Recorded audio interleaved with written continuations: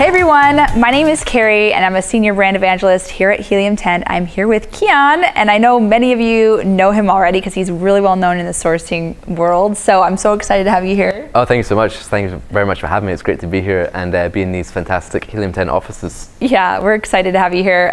There's a lot of people here really excited that he's here actually. So I wanted to ask a few questions about sourcing. I know it's probably one of the most challenging parts of the whole selling on Amazon process, and really the most important one. So I wanted to start off with a few questions about, because we're in October, the Canton Fair is coming, and I have actually been to the Canton Fair live, and I thought it was the best way to source products because you get to talk to them, you get to, they're all kind of next to each other. You can kind of get a really good price because you're like, oh, hey, this person's going to give me this price, and it's just kind of a more live and interactive thing. So can you tell us what the Canton Fair looks like maybe this year, and maybe what you think the future holds for the Canton Fair? For sure, yeah. And for anyone who's not been to the Canton Fair before, it's essentially the biggest import-export fair in the world. There's over 26,000 exhibitors there, over 3 phases, every single category of product you can imagine.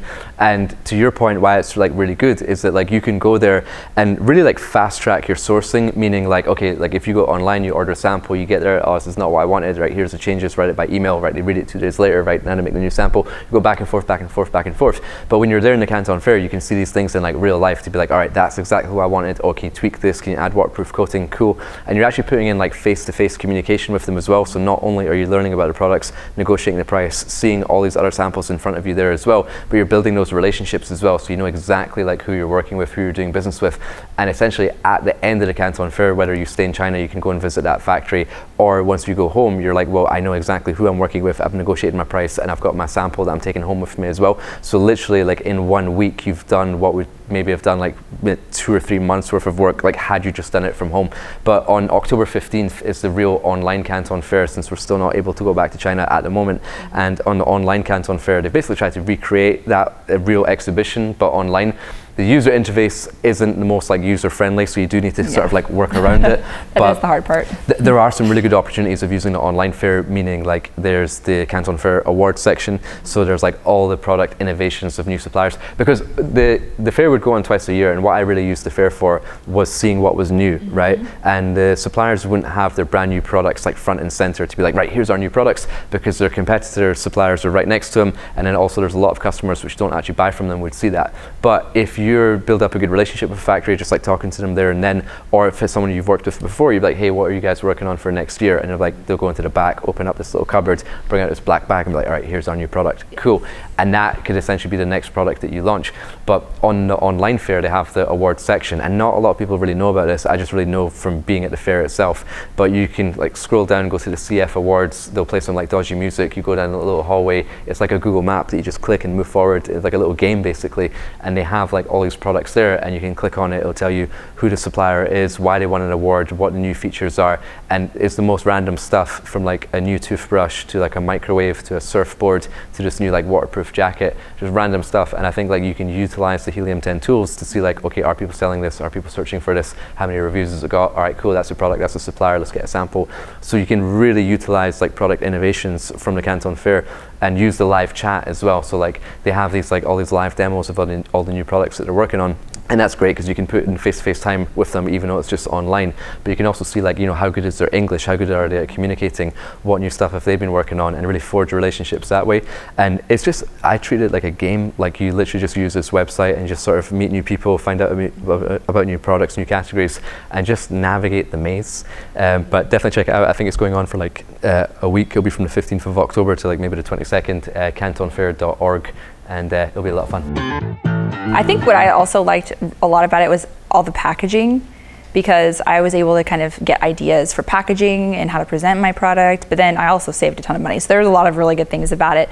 But I think going on kind of the packaging, maybe let's go on to the next topic, which is sustainability, because I really think that Amazon and Walmart are really focusing on sustainable products, and I really do believe they're going to start giving them more of a boost. They already kind of have. There's little tags that you can have. So Can you just talk a little bit more about sustainability and sourcing and what you think the future holds for that and sellers in general? Sure. So I think like sustainability is vitally important, and I can tell you that like being at a few different trade shows for like categories of product like the outdoor industry, they're treating sustainability with the utmost importance. And it used to be like, all right, this product comes from like recycled materials, but like we didn't know what percentage, what type of recycled materials, whether it actually was recycled. We didn't have any certificates. And what the big brands are really focusing on is like full transparency. And with sustainability, it can be in your product, it can be in your packaging, it can be in the delivery of your product, it can be like how your products are manufactured by your factory. So you can contact your manufacturer and say like, hey, how do you guys, what's your energy source for your factory? And they're like, oh, we use solar power, we use like wind turbines and all that. Like, oh great, cool, can I get a photo? And that photo now goes on your website, sustainability tab, hello@sustainability.com, whatever your brand name is. And then now you have like a sustainability channel on your website.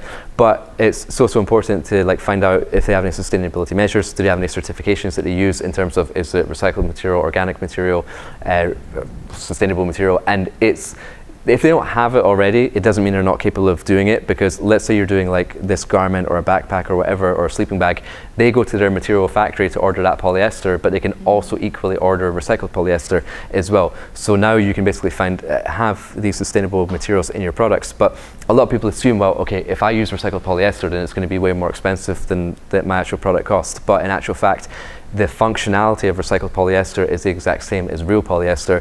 Maybe the recycled polyester is 10% more expensive on the material cost, but that's only on the material cost, because like there's a lot of cut and sew, and the main cost of a product is actually like the labor cost, depending on what the product is. So if the sustainable materials are 10% more expensive, the actual overall product cost is maybe only 3 or 4% more expensive.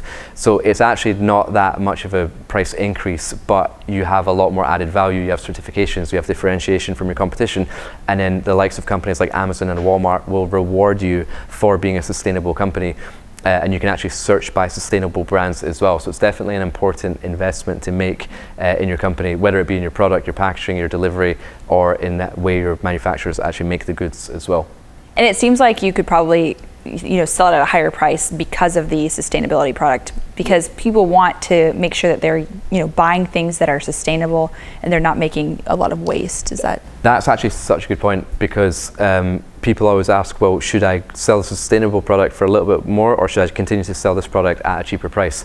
And the answer is you can do both, because like if you go on a Nike website, and like, so we call it football, you guys call it soccer, you can buy the shirt of your favorite soccer team, and let's say for example it's $80 for the normal jersey, but then it's $100 for the sustainable one. So you decide which one you want to buy, and you can buy the shirt which is made from plastic bottles, but it's $20 more expensive. I would personally rather buy that, but someone might want to buy the $80 version. So it's not like you have to choose one or the other. You can do your normal product, and you can do the sustainable version of that product as well.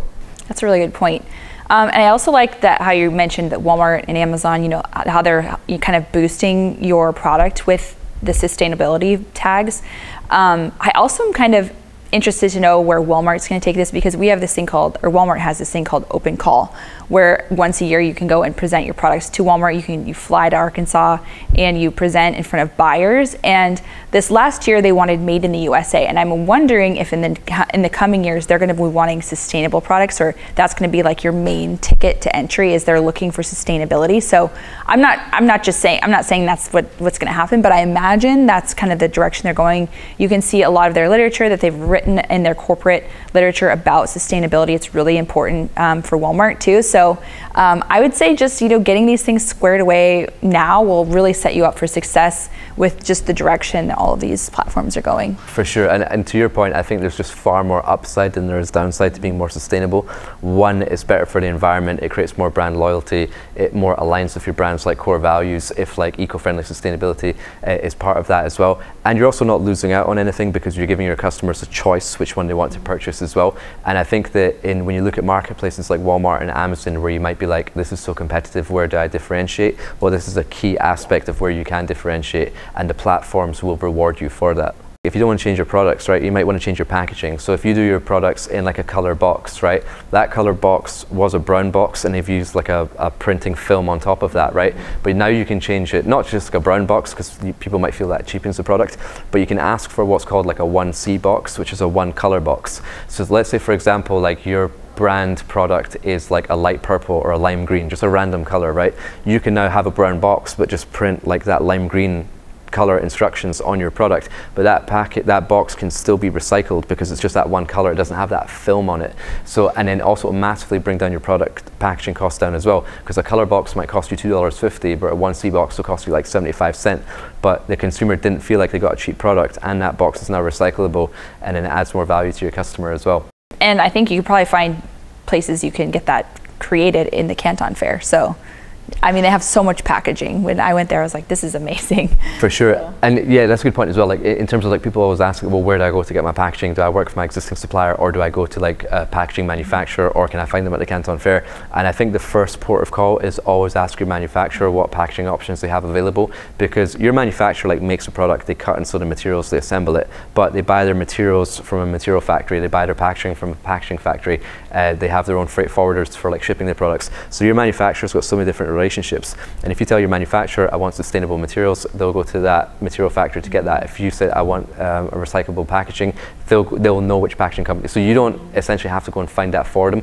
They'll know those people. You just need to tell them what you want. But it's much easier if it's a relationship that your factory has already got, someone they've already worked with, someone that's nearby, someone that they know already, rather than your factory maybe in one province, your packaging factory being another, and now you have to go and give them instructions, deliver it to them, and now you have to be the communication channel between the two. So much easier just to ask your manufacturer. Yeah, so you can just get the packaging, you know, like, okay, I want a sample of this from the Canton Fair, and then send it to your supplier and say, hey, can you do something like this? For sure. Yeah, that's a really good point. So yeah, I mean, all of these things are really, I think, gonna not only just, they're just gonna boost your brand and your sales. Even though it seems like a little bit of a hassle, I really would recommend just looking into just small ways that you can become more sustainable, so that you can stand out to your buyers and just contribute to the cause that a lot of people are really passionate about.